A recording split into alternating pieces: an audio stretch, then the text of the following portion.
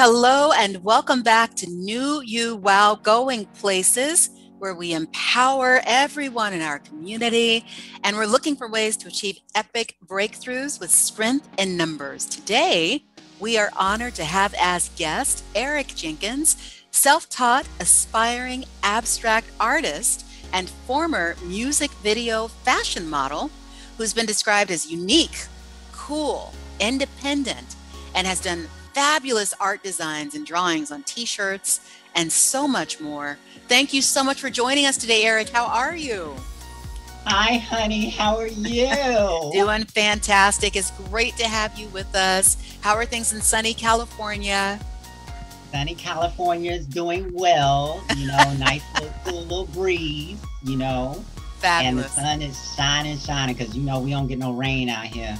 Okay. Well, we always get things rolling a little bit with a bit of an icebreaker. So today we are wondering if you could share something interesting about yourself that most people do not know. A little nugget. Absolutely. I would say that some people don't know that I'm reserved, that I'm slowly to reveal my emotions and my opinions about things and people. And also, I'm introverted. And there's many forms of introverted folks. For me, I'm not antisocial. Right. Which is good. I'm not shy. I'm just not really into small talk. And I can talk about real life all day. That's fantastic. I can actually relate to that because I'm taking it back many moons, but I did one of those personality tests and I was floored when the results came back that I was an introvert.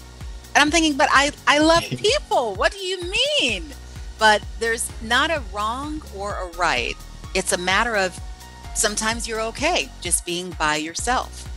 And like you said, there's different types. So you're still perfectly fine around people, but you're okay in yourself, just being alone.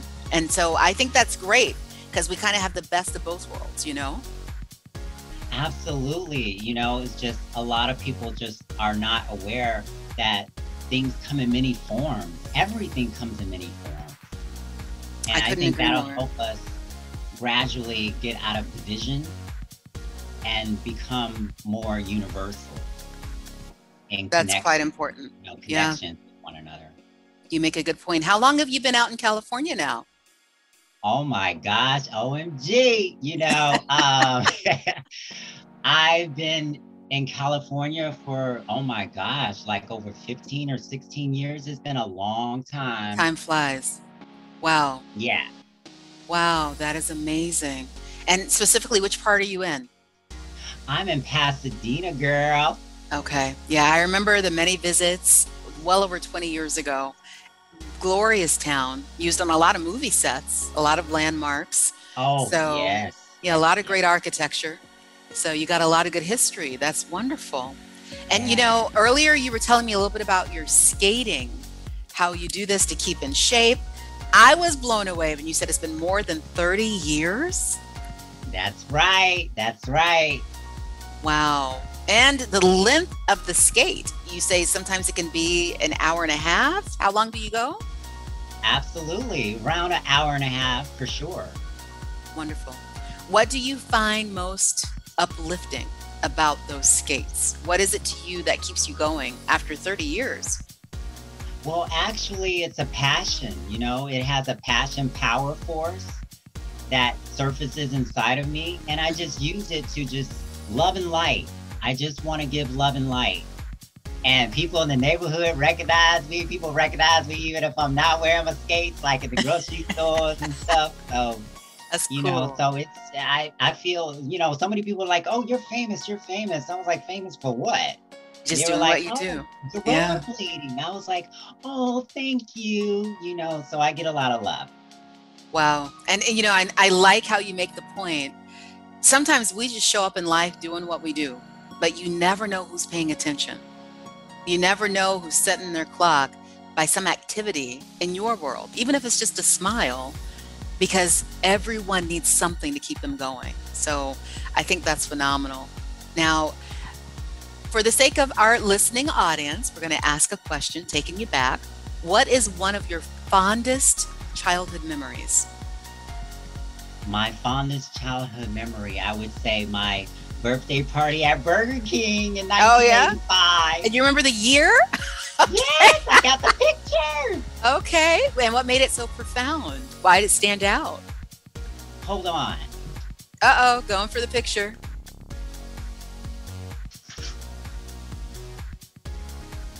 Hey. Put it a little closer. Oh, wow. So who's in the photo? That's a friend of our family, and that's me in the middle. Okay. And that's my childhood best friend, Jonathan. Oh, wow. So you still speak with the other friends? I don't, see, we didn't know that Facebook and all that was going to be in the future. Right. Yeah. Today's generation any last names. Look at that. So I love Jonathan. He, I could hug him, hold his hand. He would go down the slide with me and everything. Well, you never know with social media being what it is, if somehow they reconnect and reach out to you. Oh my gosh, that. Jonathan, that would oh my gosh, my heart would fly open. I think it'll fly open. Yeah, things definitely have a way of going full circle. That's for sure. Oh, and wow. Given that, all these memories that come they really come flying at us and flooding back into our hearts. They're like little puzzle pieces that complete who we are. So given your love for art, and the fact that with that art, you're wanting to contribute love and light locally and globally, how would you say that your experiences growing up play into your artwork? How is it connected? That's interesting. I always felt like I was special and, but I wasn't so well in school. I didn't do well in school. So I was like, I feel special. So what is it? Mm-hmm. My artistic ability, it came full circle for me later in life as a teenager. Okay.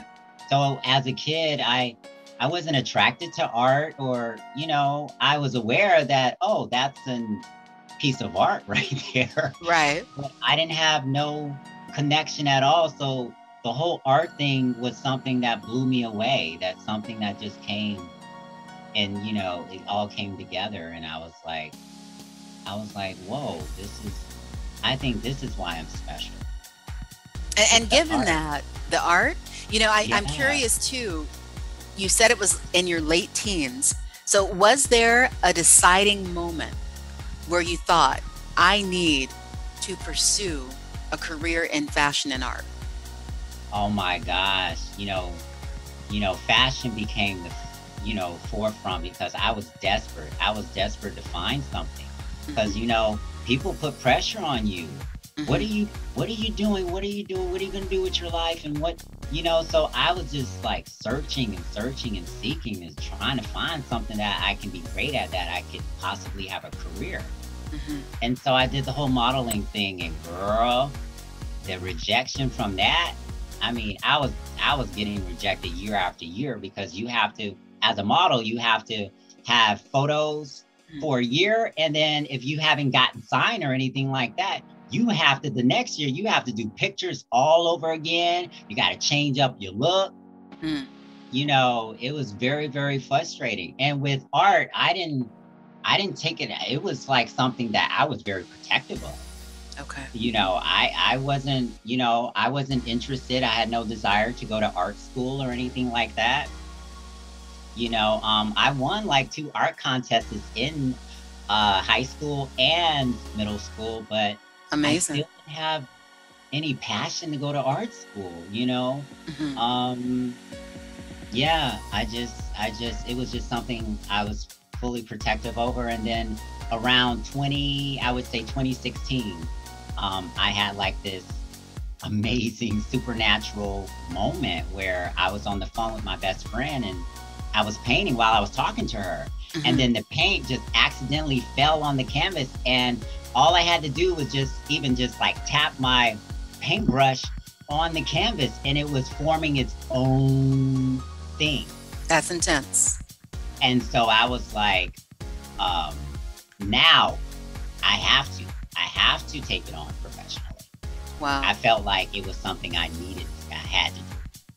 And I'm going to circle back to the point that you made when you said in school you weren't doing so well from a grade perspective, but you always felt special. I think it's so important that we let that resonate with any young ones that might be listening. Unfortunately, a lot of the institutions say, the A is what makes you great. And there's this pressure to become something you may not be comfortable with or that doesn't appeal to you. But you're special. Every individual is unique and amazing. And the most important thing that we have to do for ourselves is hold on to that knowledge and that belief that we are amazing. Don't let, anyone take that away from you or devalue you, because you're still on your path of discovering what you like to do. Absolutely. I mean, because I remember I can feel it. Because a lot of people would say that, oh, I can have pictures and stuff and videos and stuff of my childhood, but they don't really remember how they felt. I remember how I felt, when a kid is just totally in their full freedom, their full state, of being. I remember that. That's great. So when I got traumatized, that's when my ego mind came into the forefront. And that's when I remember before I walked out the door, I said that I'm going to be good and I'm going to be quiet. I'm going to use characteristics from my nature and use that to protect myself. So being good and being quiet was my protection. Interesting. Yeah. And, I think it's powerful too that you can realize and speak to that now. Because a lot of times when we're facing, whether it's trauma, any situation that's testing, it's a struggle inside. And so some people immediately go into denial, or like the little turtle, hide in a shell. And there's a question of, when are you going to come out?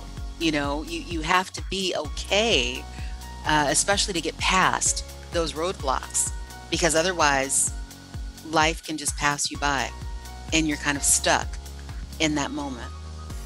So I think it's great that you found art as an outlet to get past that and to just really be free. I'm curious about, what are your sources of inspiration? Oh my gosh. My sources of inspiration is my influences like Whitney Houston, Marilyn Monroe, just people I see myself in. Just to see myself in them, that's me. That's me. That's me of who I'm witnessing through another. And that just like fills me up. I mean, literally fills me up. Like that's part of my drive, just like all these influences. And it's unlimited. The influences don't stop. It just don't stop. I like that point that you make too. It's really connectivity. When you hear about an amazing experience, or you see someone who's on this path to greatness, and you realize that it's really not that different from you. That whatever you want to accomplish is not outside your reach, but it all starts in your mind. And then you mentioned earlier those emotions. It's very easy to get caught up in emotions, especially when they're negative. But the thing about emotions is they're energy. And so if you can tap into a way to roll the negative ones into positive, well, now you're unstoppable. You have the motivation, the fuel, whatever it takes to keep going and to be there for others in your life. So I think that's beautiful. Now, you were born in Lake Okeechobee, like myself, right? Yes, Okeechobee, small town Okeechobee. And you were sharing some information about a great uncle that was inducted into a particular art hall of fame. Can you tell us a little bit more about Robert Butler Sr.? Yes, he's my mom's brother, Okay, and he was part of the Highwaymen group. nice. It was an artistic group of, artists that came together and used their art as a movement. Nice. And they're all inducted in the Florida Artist Museum Hall of That is Fame. fantastic. Yeah. And you know what's so beautiful about that, because you said his specialty was wildlife, like wood areas. Yes, he was a wildlife landscape artist, and he did a lot of his paintings in Okeechobee. Very nice. Yeah, Yeah. the Florida Everglades. Beautiful, beautiful point of focus. Wow. Yeah. My father was also an artist. I know. Yes, So, you know, indeed. it runs in the family. And, you know, Yes, I yes. remember when I was little, he did a lot of drawings for the bedroom. So I had them hanging up. And I went through this phase, I would say, I wasn't even a teen yet, so preteen, where I was angry about something. Ask me now what it was. I have no idea.